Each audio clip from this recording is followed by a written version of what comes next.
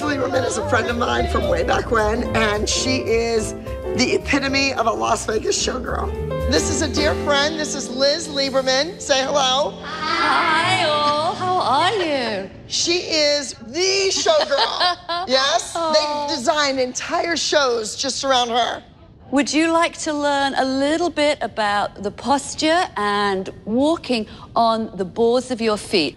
Okay. Don Arden invented this walk. Learning to walk like a showgirl isn't easy as it looks. You have to have really good posture and really good focus. It's kind of like walking like a giraffe. The big neck. Now then, I have a surprise. So, okay, who wants to put something Okay. All right, ladies, I have one other surprise for you.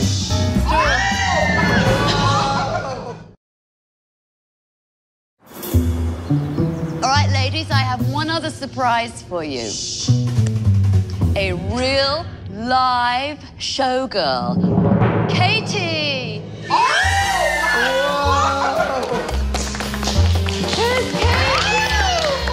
I think the girls were excited to see an actual showgirl, and I think it was nice for them to see, like, this is what you're working for. This is what you can be someday. There's one thing. I was a principal in the show, and there was a caveat that I had to work topless.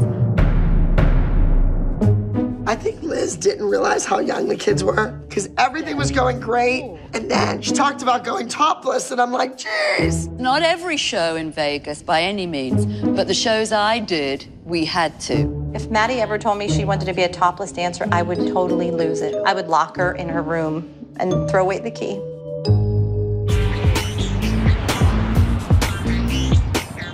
Christy and I hang out a lot together.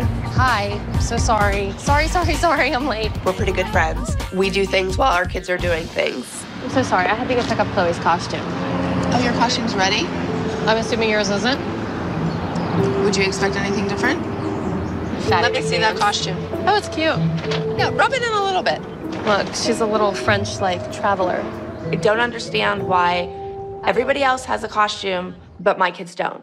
I just don't understand why my kid never has a costume. She doesn't get the time with the choreography and stuff like that. She gets the choreography, and then when she does get them, they don't fit, or they don't go with the dance. I don't. I'm just so tired of it. I'm sorry. I don't know. I hate Vegas. I know, we need to do something fun. We'll have to think about it and find something that All right.